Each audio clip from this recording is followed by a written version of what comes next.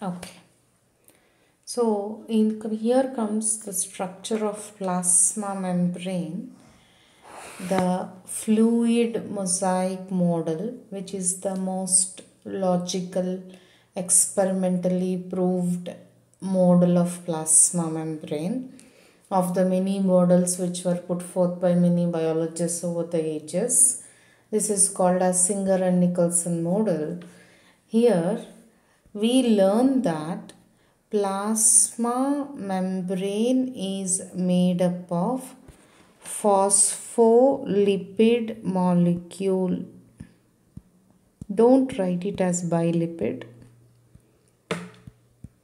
Phospholipid molecule. So a lipid which has a phosphate group is phospholipid. This is a compound lipid. It has a head, it has a tail. You can actually see this looks like a cartoon picture which has a head and which has tails in the form of two legs. But we have another word before that which says hydrophilic head and hydrophobic tail.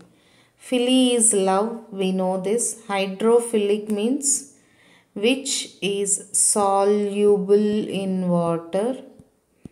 Hydrophobic, phobia is fear. Okay. Pyrophobia, fear of fire. Hydrophobia means fear for water, that is water insoluble. Head of the phospholipid is soluble in water, tail is insoluble. If I go to simplified representation, I see that this is the head formed by phosphate group and tail formed by lipid group. Head is water soluble, tail is water insoluble. But such two phospholipids will form the plasma membrane facing each other.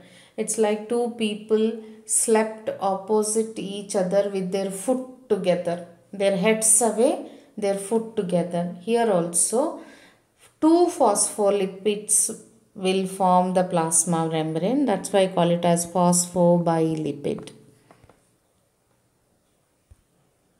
So you can see here such many structure. What is simplified representation in the previous slide? Such many structures will form the plasma membrane.